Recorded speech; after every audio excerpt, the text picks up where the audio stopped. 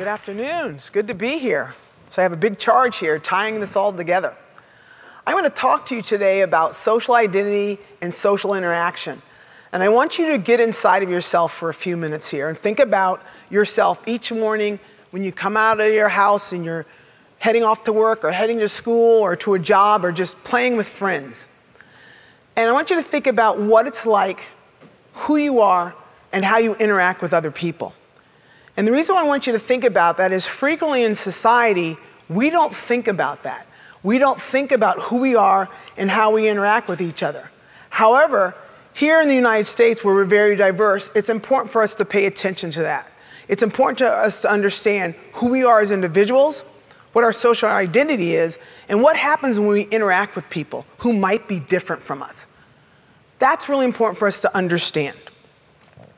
I teach a class here at the university called Experiencing Difference, and it is a fun class. Well, I think it's a fun class, but I have my students interact with each other. And as we learn about difference and what that means to interact with people who might be the same as us, the first exercise that we do in class, or the first assignment, has to do with social identity. Who am I? How do I show up in interactive spaces? How I am in the public world? What do I bring that I learned from my family, from my community growing up? And what does that mean when I interact in a diverse world? One of the things I was thinking about, I think of diversity and people coming together all over the world. I think about airports. I just got back from a trip. And an airport is a very public space with a lot of diverse people in it, coming, going, different things, different ideas, things that they have to do. But there's a certain thing that we all learn about or know about when we're traveling, and that has to do with boarding the airplane. There are certain rules that you have when you're getting on the plane.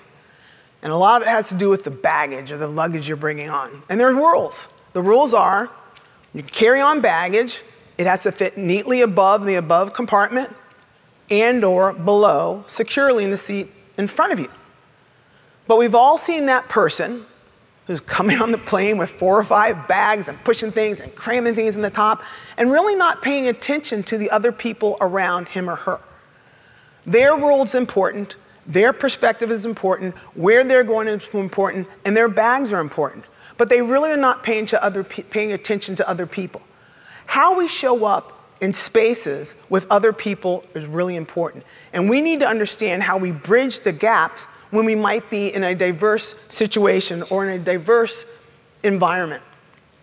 So we've heard the word diversity quite a bit today, and I like to throw the question out there and making sure we're all not on the same page, but we kind of have a general idea of what diversity is. So when I say or you hear the word diversity, what does that mean to you? You can shout it out. What does diversity mean? A variety of people. Okay, what else? Promoting inclusivity, that's a great one. What else?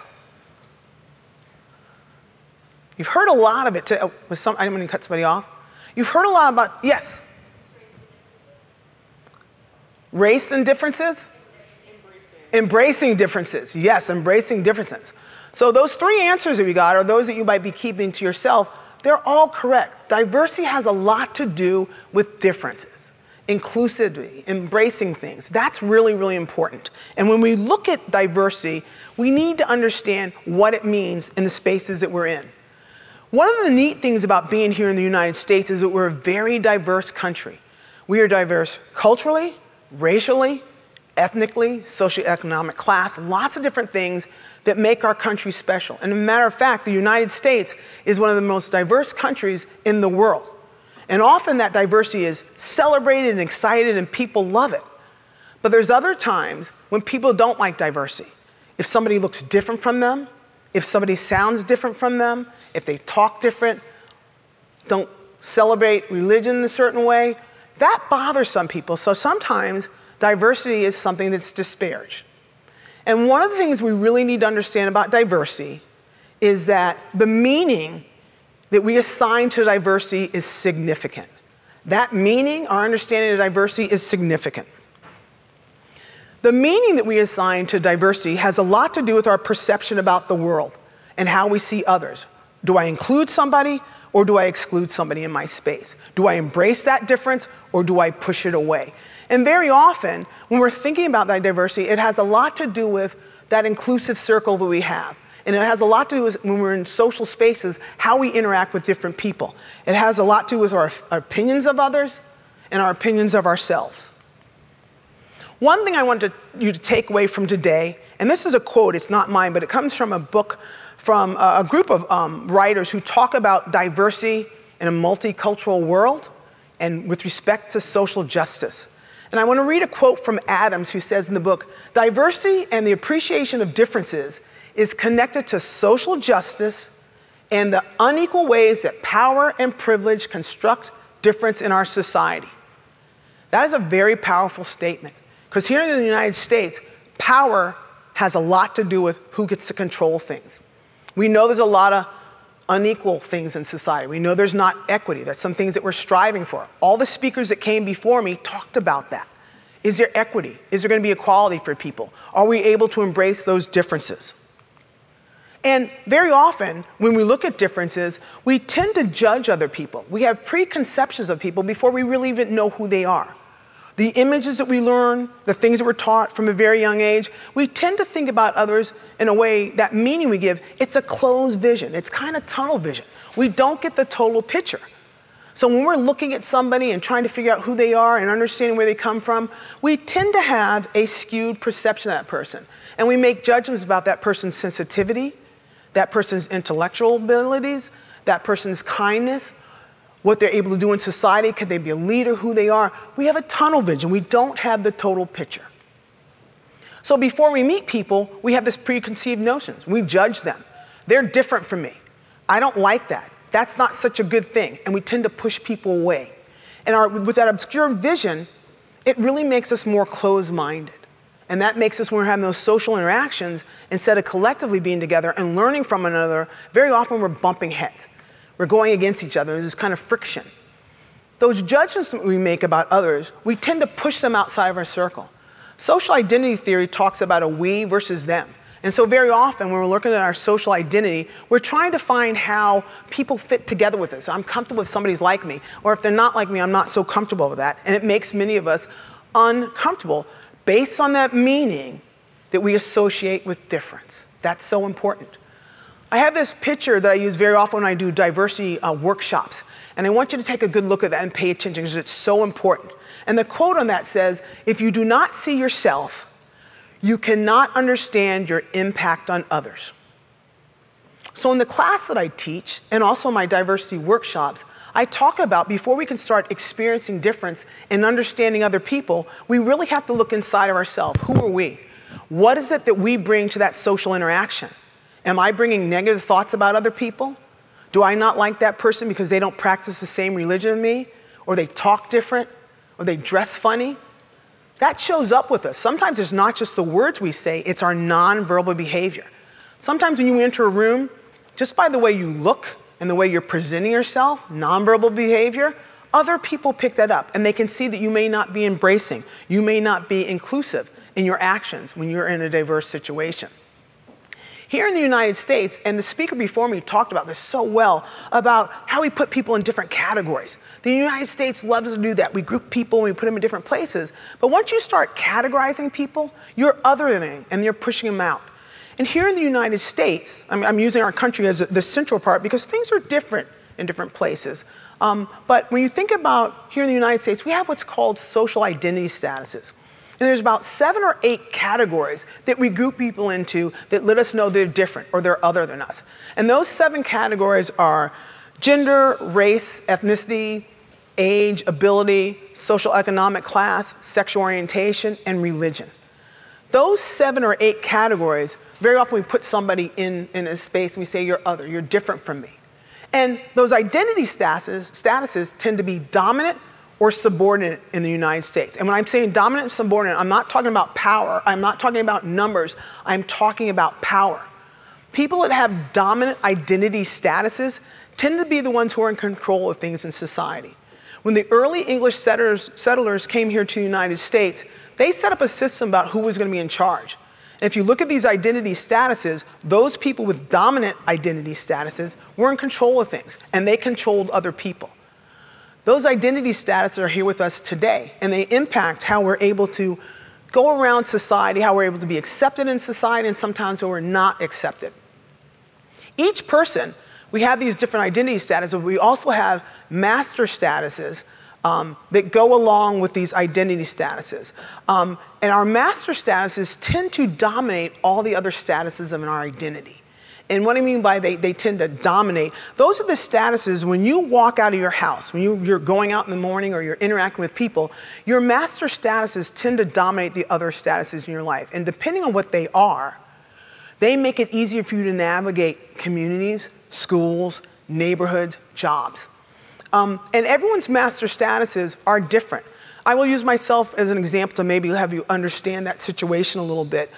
Like everyone else, I have 7 or 8 statuses. But the statuses that I feel impact me the most daily, the 4 of my statuses I would consider, 4 of my identity statuses I would consider master statuses. And that is my race, my ethnicity, my gender, and my social economic class for where I live.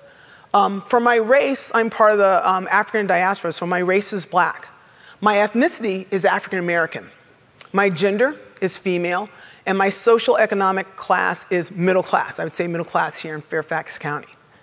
What does it have to do with anything? My master statuses, 3 of my master statuses would be considered subordinate in this hierarchy of what's stronger, or not strong, what's above or what's below, what's dominant and what's subordinate. Although my statuses of being female is considered subordinate in the United States, my status of being part of the black race is considered subordinate in the United States, my ethnicity of African American is seen subordinate in the United States, and my middle class status is pretty much, I would say, dominant. But subordinate statuses don't make me feel subordinate. I just know when I walk out of my house and I interact with other people, people in society judge who you are. And your status is where we categorize people and put them in different ways, and we other them and push them out. And I know that with my social identity statuses, I don't have a lot of power to control certain things in society. And so these identity statuses often set up the way rules are run and the way things are done in the United States.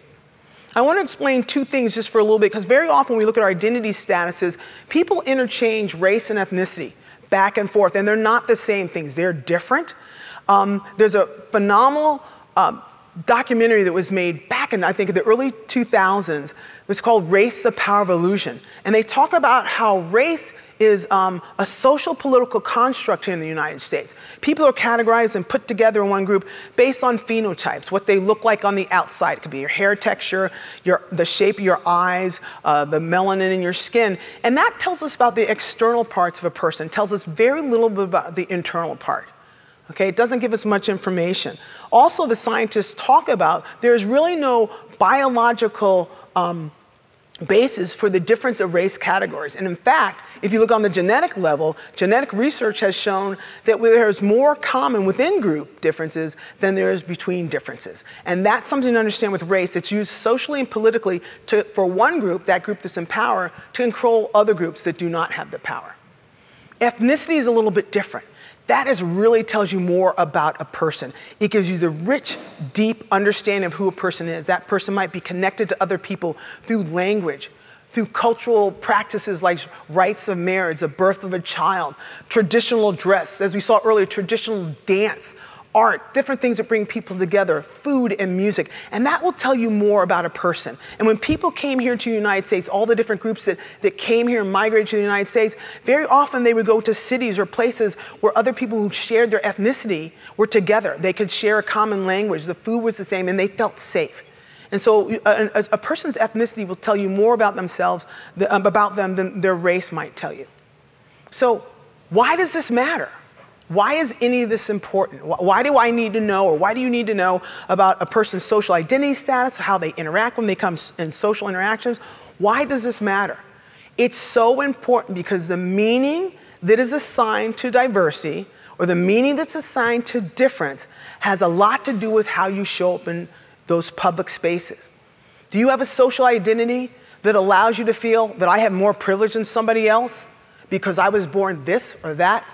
Do I have more advantages in society because I'm upper middle class and I have a lot of money and I don't have to think about things daily on the economic level?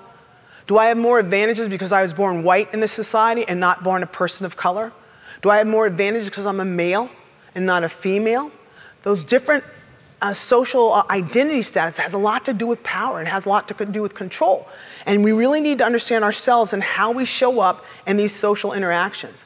And do our identity contingencies help a social situation, or does it hinder a social situation? You want to look at yourself and ask yourself, do my social identity statuses allow me to be loving and open in a community, allow me to embrace that diversity, allow me to include people in my space, allow me to sometimes just sit back and listen and learn from somebody who's different from me. Just because you're someone who has dominant statuses does not mean you know everything. It's very important to learn and respect and understand the diversity of this country, because that's what makes us who we are. And right now we're fighting each other, butting heads, we're not paying attention, because that diversity for many people is a bad thing. We don't like it. We don't like anything that's different. And we need to learn about that. If we want to move the things further in life and kind of bridge those gaps that everyone talked about today, we have to open our hearts and listen to other people and learn from other people and learn about other worldviews. There's more than just one way of doing things. So going back to the airplane situation I talked about earlier and thinking about it, it's busy, people are rushing. If you're like me, I'm a very nervous flyer, so I'm kind of very attentive to what's happening. I pay a lot of attention to other people. But sometimes in your situation, do that self-check. Am I paying attention to other people? Is there someone else who might be nervous? Is there someone I can help?